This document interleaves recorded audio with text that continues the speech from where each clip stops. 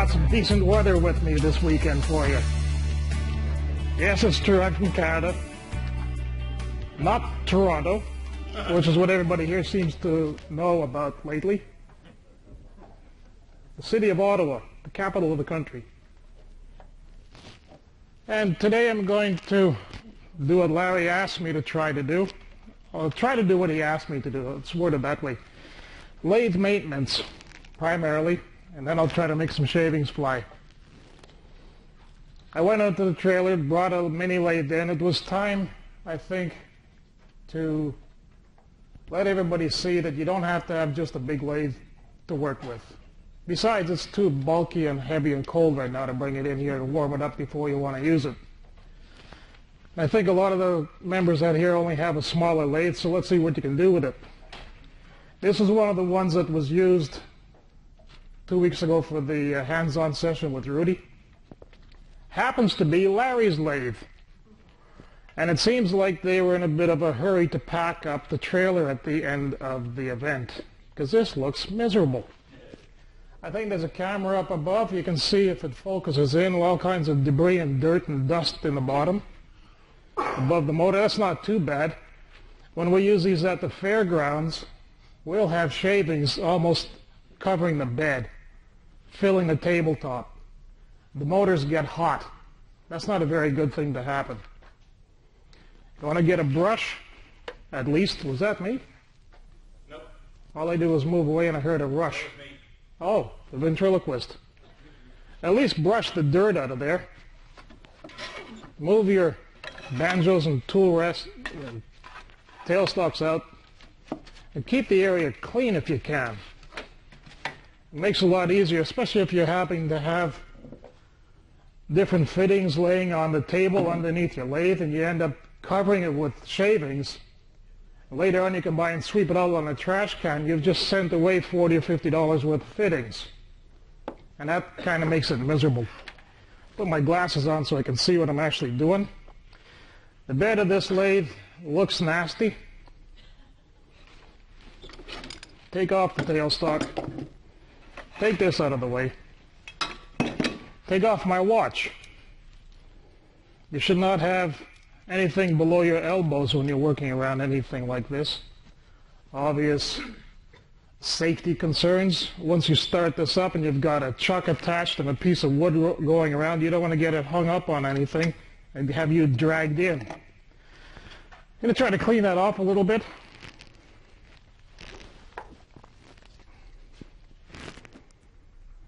In one of the books I've seen years and years ago, it was actually the Shopsmith manual. For cleaning their beds, the ways of the lathe, they used denatured alcohol and a cloth. And just wipe it on and keep cleaning it off. Denatured alcohol is a solvent. You have bits of gum and everything, resins and that, it may help to dissolve it off a bit, and you just keep cleaning it down. And when you're done, they recommend using a paste wax, something like this, Johnson paste wax, to wipe on and buff it in place. That'll help preserve the metal and gives you a slick surface. Now you're thinking, well, the slick surface is kind of strange because I've got attachments on the bed that I want to keep in place. If the surface is slick and you have good seating capacity on your attachments, they should stay when you lock them down. If you have dirt and debris on the bed or underneath the bottom of the tailstock or the banjo for the tool rest, they'll creep on you. And that's not a good thing either. It's happened to me a few times using other equipment.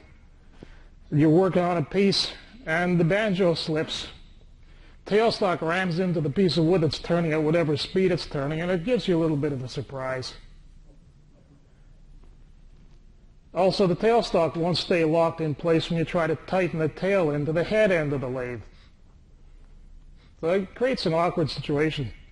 Clean it off. Here I'm going to just use a bit of WD-40 and a scrub pad, one of these 3M Scotch-Brite. I don't know what grit that is, it doesn't matter. And just a light touch.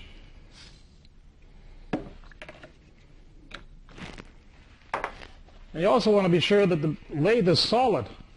You don't have feet missing underneath of it or one leg shorter than the other.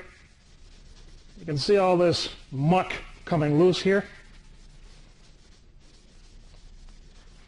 It's not, we don't have the advantage of TV time, so you have to sit and just watch what happens in real. Okay, it's done. Fast forward. You could also use WD-40 on your lathe bed after you've turned. See, there's a bit of dirt come off of there.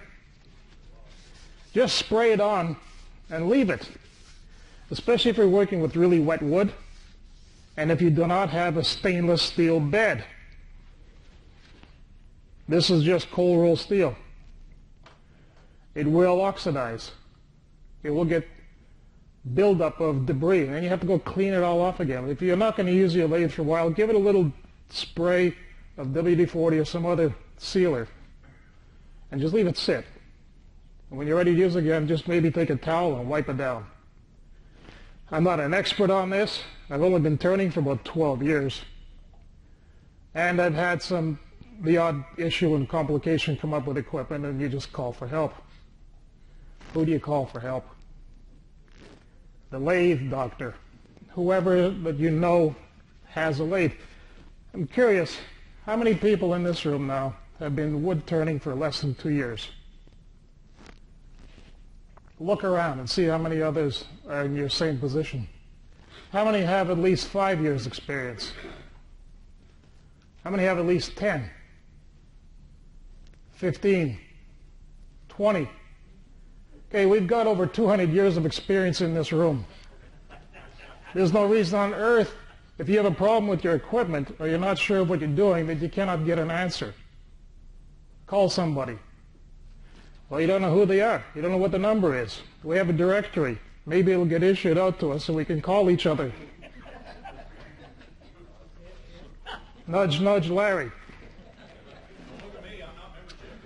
You're president. Let's organize. Use the internet if you have it, yes. Similarly, okay, we've got the bed clean. Now we're going to put a banjo on it. There's only one of them, so it's not going to be dueling. Clear off any debris from the inside. And if you can notice, this is the lock mechanism. And it moves up and down with the rotating of this handle. And I know there's some folks in here that are really knowledgeable on this. If I make a mistake, I don't care if you correct me. I don't want to have it go wrong. Okay? So this should be free to move anywhere it is. Rotate the lever, and it should stay where it is. It shouldn't be creeping. Similarly with the tailstock.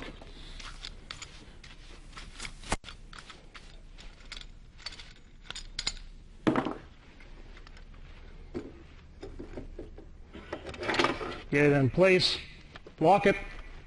That should be solid also. Okay, we've got a lathe pretty well cleaned off, theoretically ready to use. We want to fit a piece of wood on the head end of the lathe so it can rotate. We need to secure it at the tail end. We need to put some fittings in here.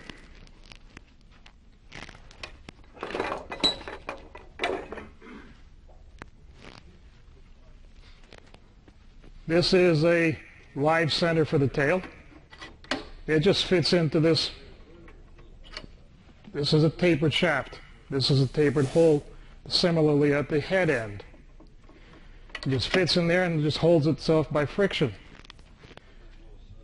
But there could be some dirt and debris in that taper. The club has something called a Morse taper cleaner. These tapers are made in different sizes. Both of these ends are number 2. This is a number 2 taper cleaner. Just make sure everything is empty. Just run this in and rotate it by hand and pull it out. You'll get a bit of dirt and dust. Similarly at the head end, and pull it out. If there is any dirt and debris in there, theoretically it's taken off here now. That way you'll get a clean fit when you put your attachment in place. It'll be a positive lock.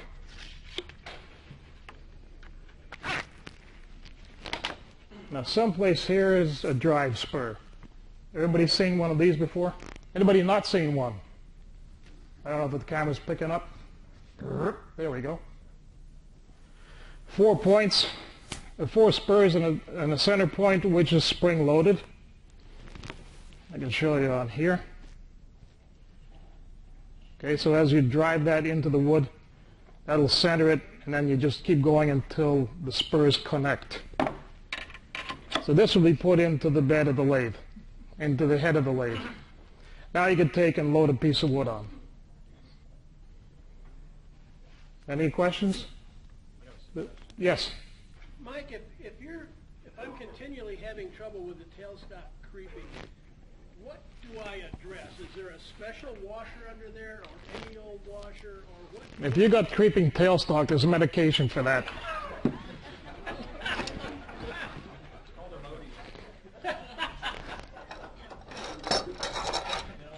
Usually there's a nut, other than me.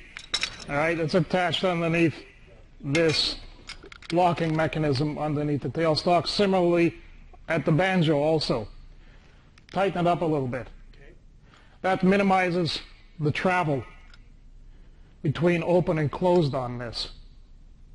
Make sure there isn't any debris and stuff either on the top side of this mechanism or even on the underside of the bed. Run your finger under there, make sure that under the bed is clear too, as well as the top surface.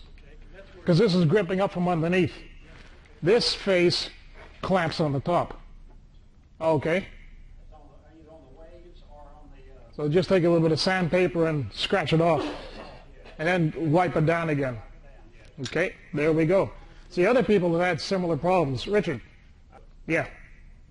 But eventually, if it's hot enough, the dust will stick to it. They recommend not to put it on the teeth of the quill, because it'll build up. Not on the quill, on the way. Yeah, on the ways, yeah. Somebody else. Okay.